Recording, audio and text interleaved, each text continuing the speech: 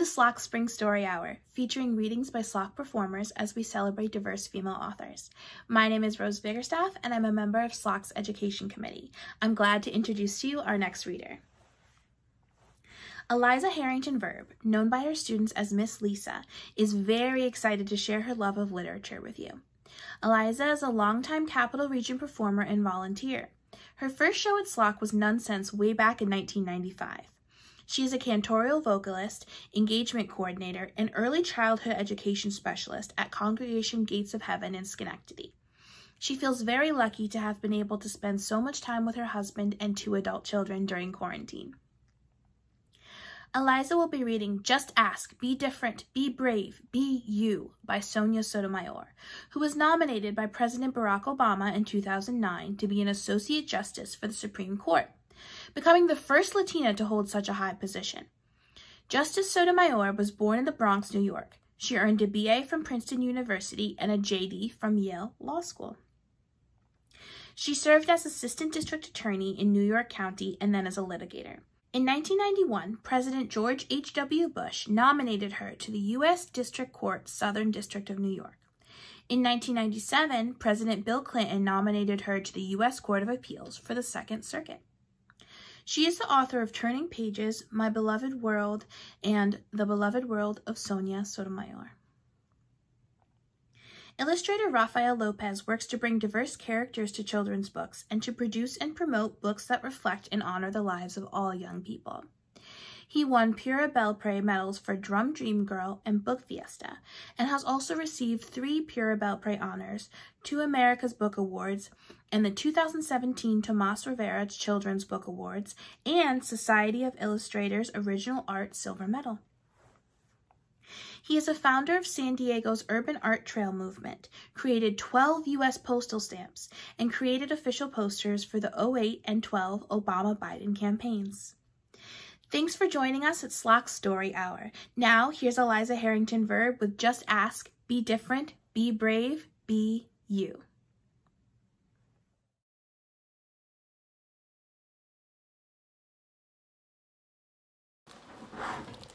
Hello, friends. How are you? My name is Lisa, and I am so excited to read you a beautiful book today.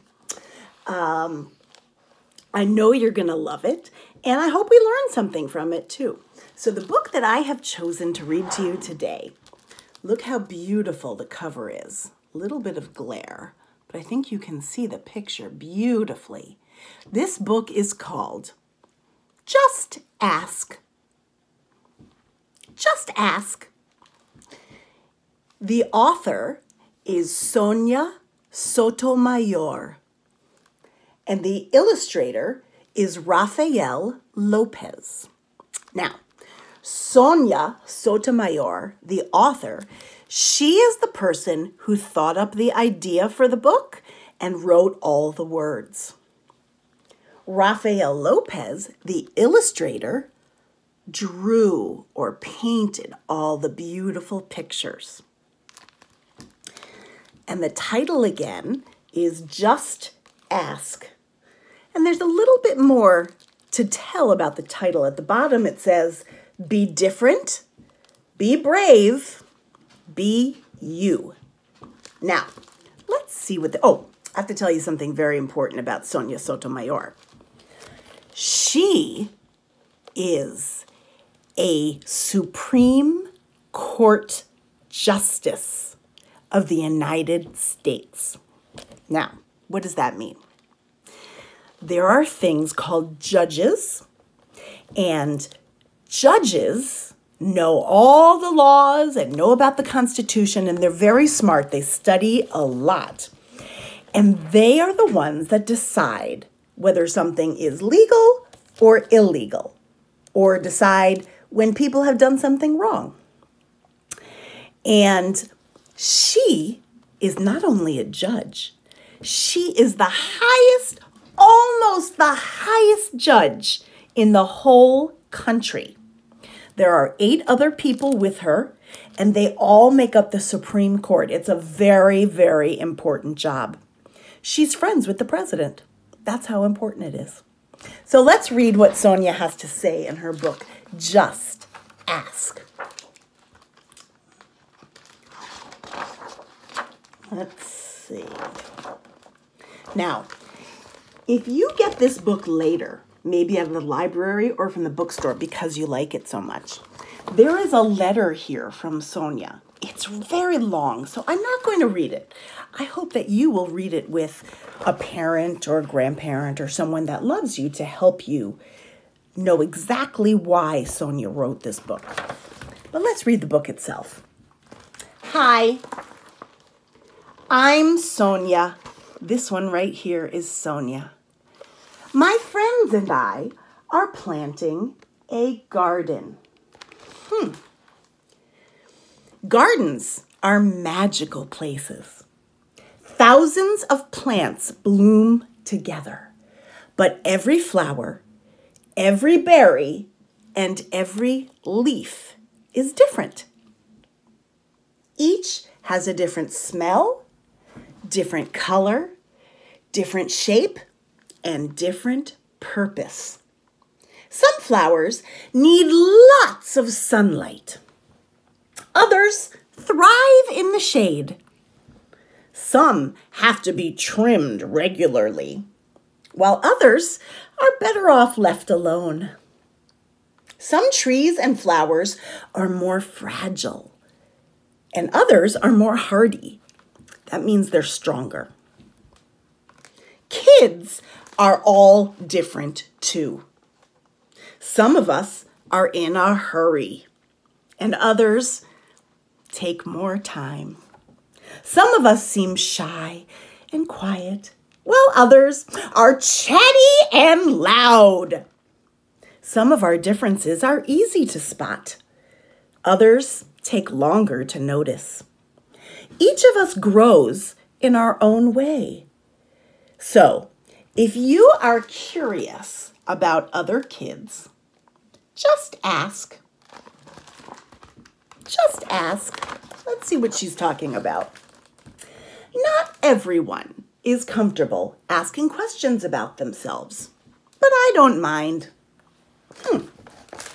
What am I doing?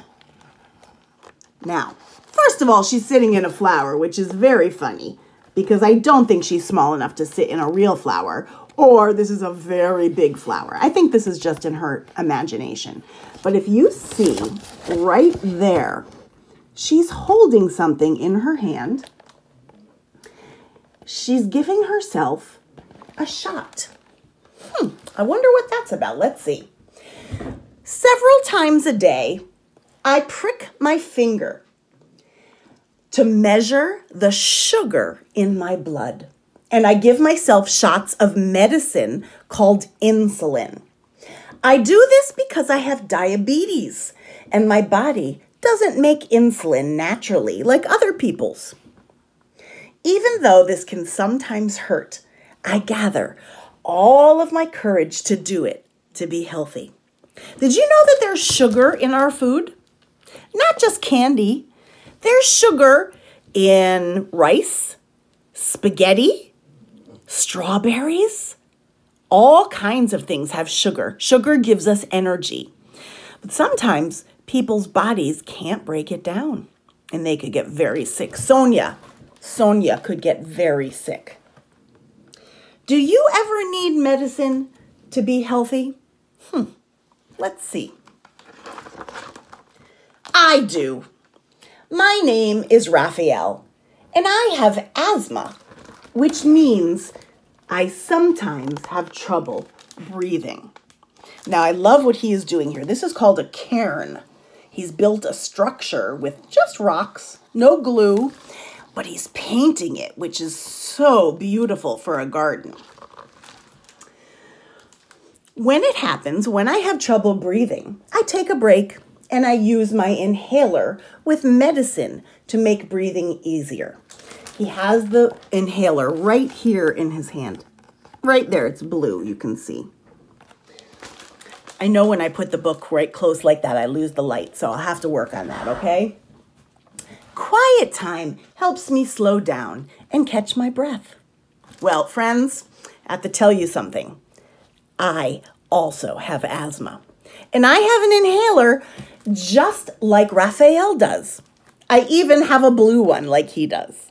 And if I have trouble breathing, I open my mouth and I put it in and I chip, and it sprays and it helps me breathe. Sprays medicine into my lungs to help me breathe. My inhaler is like a tool to help my body. Do you use a tool to help your body? I'm Anthony, and I use a wheelchair to help me get around. He does use a tool. Even though I can't run with my legs, I can go super fast. How do you get from place to place? Do you use a wheelchair? Or do you run on 2 legs? Or maybe you use crutches? Or maybe you ride in a wagon? Maybe you use a cane. Well, here are 2 children who get around in some way, a different way. My name is Madison, and my guide dog, Lucky, helps me get places safely because I'm blind. Blind means she can't see. Let's see, I bet he uses that, yeah. My friend Arturo, there's Arturo right there. He uses a cane to get around. His cane is right here. It is red and white, so it's very easily seen by people standing near him. Even though we can't see with our eyes, we strengthen our other senses and notice lots of details others may miss. We can hear with our ears, smell with our noses, and feel with our hands. So they can't see anything. It's just black when they look in their eyes, but they can still hear and taste and smell and feel. How do you use your senses? I'm VJ. I learn about the world differently because I can see, but I can't hear. I'm deaf. Deaf means that your ears don't work. Most of the time, I communicate with people using my face and hands through sign language. It's cool to know another language. Now you can see, I don't know sign language, so I'm not sure what he's saying, but somebody who knows his language will understand him, and they will say it. Now, I have to tell you something. I told you that I have asthma and I use an inhaler. Well, I also have something that is wrong with my hearing. My ears don't work that well anymore, and I'll tell you why. I have something in my brain, it's kind of like a rock. It's about this big. And it shouldn't be there, but it grew there anyway. And it does not hurt, but it makes it so I can't hear very well. And so I can hear better, I use a tool, not sign language. I use a little machine called a hearing aid. See that? It's a little teeny machine. This part goes inside my ear, and this part has a microphone. So when you talk to me, even if you whisper, it makes it louder inside my ear, and I can hear. You might see children wearing hearing aids around their ears. It's there to help them hear. You can just ask them about it if you're not sure. So VJ says, I also love reading and writing. What about you? I'm Bianca, and I have dyslexia. So I have to work really hard and take my time when I am reading and writing words. Reading does not come easily for her. She has to really work at it. Sometimes I use computer programs to help me. I love learning by doing things. My imagination is full of ideas, and I'm very good at making art from the pictures I see in my mind. Now, if we look at this picture, you can see, here she is. This is what's inside her imagination. It's quite beautiful, although this one looks a little like the coronavirus. But it's not. I think it's just in her imagination. And then she takes what's in her imagination and she draws them on her paper. That's a great way to use your imagination. And even though she can't read or write very well, she draws quite beautifully. Are you really good at something? I'm great at dinosaurs. Ha! I know all about them. I'm Jordan, and I have autism. Organizing and counting all my dinosaurs again and again makes me feel calm. My classmate, Tiana, also has autism, but it's different for her. She doesn't talk at all. But I like to talk. Especially, I like to talk about dinosaurs. Have you ever had a friend who loves something so much that all they want to do is talk about it all day long? And sometimes you want to hear it, and sometimes you do not. Sometimes you're tired of hearing about trains or dinosaurs. Sometimes to be a good friend, you have to listen. What do you like to talk about? For me, listening comes more easily than talking. And I'm a really good listener. My name is An, and I speak with a stutter. So I sometimes repeat a word or get stuck when I try to say it. It may take me a little longer to express myself, and sometimes I'm too shy to talk. But I understand everything that goes on. So when An tries to talk, sometimes the words don't want to come out of her mouth right. They may come out with repeating sounds over and over again. She knows the right answer. Sometimes she just can't get it out. Now, I have to tell you something really cool. There is somebody so famous and so important who also has a stutter. And I bet you know who they are. It's President Joe Biden. He stutters. When he was a little boy, he was like An. He didn't like to talk. He was very shy because his words came out difficult, choppy. It was hard for him to say anything. But he practiced and he worked with therapists and now he can talk. And can you imagine being the president of the United States and not being able to talk to people? Wow! But he can do it even though he has a stutter. Do you ever wonder if people understand you? I do. My name is Julia. Sometimes I wiggle or I make sounds that I can't control because I have Tourette syndrome. People may look at me funny because they think I'm not paying attention or I'm just acting out. But it's not true. I'm listening. I don't always like having to explain. It frustrates me. But it helps when I tell people that it's just what my body does.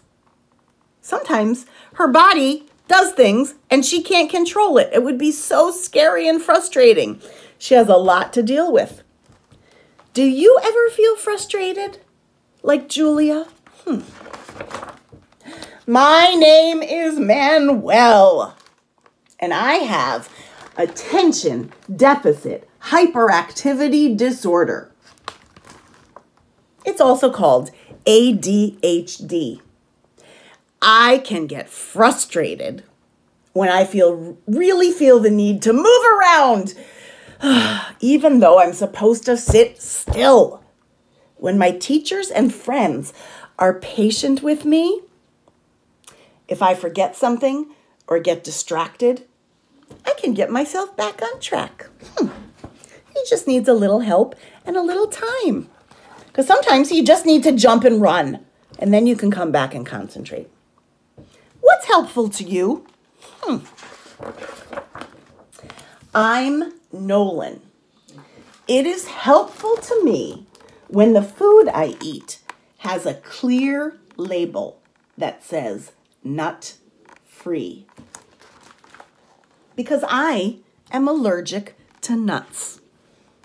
They can make me so sick that I would have to go to the hospital if I ate any, even by accident. So I always tell people about my allergy and ask if any food has nut ingredients. Speaking up helps keep me healthy. Now, food allergies, I bet all of you have some experience with.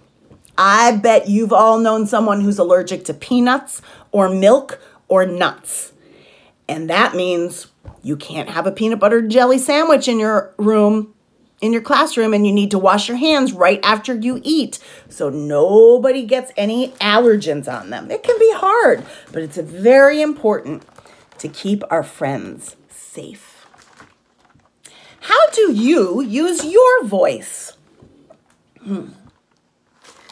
I love to sing, and I love to talk. I love to make new friends and be included. I am Grace, and I have Down syndrome. Kids like me with Down syndrome have an extra building block called a chromosome inside our bodies. But we are all different from each other, too. I can do almost anything any other kid can do. Though, learning new things does take me some time. One way I learn is to ask questions. I think that's the best way to learn, asking questions. What helps you learn? By the way, these building blocks, these chromosomes, we all have them in our body. Most of us have 46 of them, 23 pairs. People with Down syndrome have 47. They have an extra. I wonder how that happens. Sometimes it happens, but they're still people and they can still learn and do all kinds of things and be good friends. It's me, Sonia, again. We're back to the author, Sonia Sotomayor. I ask questions too. When something seems different or new, I just ask my parents or my teachers, and they help me to understand, especially if my friends don't feel ready to explain. This is what I have learned. Imagine if all of the plants in this garden were exactly the same. Like, what if we could only grow peas? Only peas? That would mean no strawberries, or cucumbers, or carrots. Those are 3 of my favorite foods. I mean, I like peas too, but if I only had peas, that would be terrible. It might also mean no trees, or roses, or sunflowers. They're so beautiful. It'd be sad if we didn't have those. Just like in our garden, all the ways we are different make our neighborhood, our whole world really, more interesting and fun. And I would say more beautiful. And just like all of these plants, each of us has unique powers to share with the world and make it more interesting and richer. What will you do with your power? That was Just Ask by Sonia Sotomayor. Now, if you like this book, you can go to the library. This one is from the library. We all have local libraries, and you can take this book out. Or if you really loved it and you want to look at it every day forever, you can go to a bookstore and ask for a book by Sonia Sotomayor, and they will get it for you. What a beautiful story and a beautiful book. You know, one thing that she didn't mention, one other tool that a lot of us use to help our bodies is glasses. I wear glasses. Whoops, there we go. And I bet a lot of you wear glasses, and glasses help me see, just like my hearing aids help me hear, and my inhaler helps me breathe. It's all what makes me special. Well, it has been wonderful spending this time with you, and I hope you will go out and read a beautiful garden book. Maybe plant a garden of your own as it gets warmer. Maybe you want to learn more about Justice Sotomayor. She is a very interesting person. Well, it's been really nice spending this time with you, friends, and I hope you get to play outside and read lots of books and have a wonderful day. Bye-bye.